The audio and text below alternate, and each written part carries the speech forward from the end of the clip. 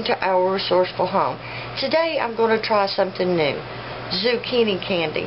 It's supposed to taste like gummy worms. I ran across this recently here on YouTube on the I'm Still Working channel. I will link to her video below, although I am going to change it. I'm going to cut the original recipe in half.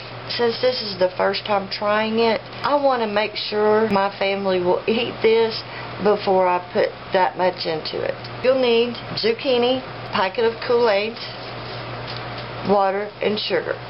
First, we'll peel the zucchini and slice it into strips. Cut it open, and I cut them into fourths and remove any seeds. I now have all the seeds removed, cut them into strips, and I'm not very good at being uniform, but uniformity does help on the dehydrator. And then I just cut those in half. You'll need 1.5 cups of water, 1.25 cups of sugar, 1 packet of drink mix, Kool-Aid, whatever flavor, completely up to you. We're trying strawberry. And I will whisk all this together and bring it to a boil. While it's coming to a boil, either stir constantly or just every few seconds. It has now come to a boil, so I'm going to put all my zucchini in, stir them up really well.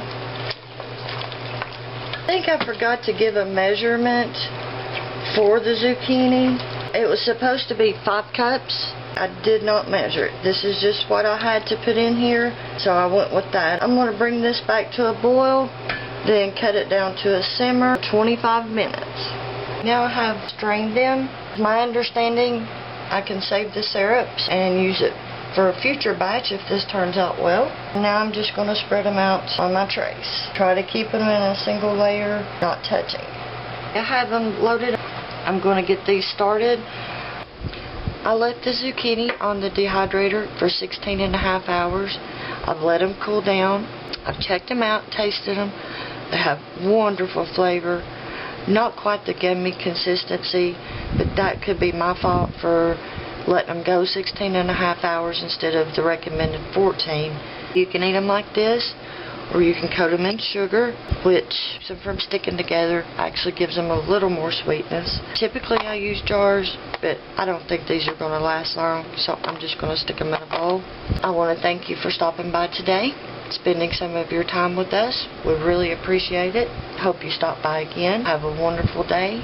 May God bless you.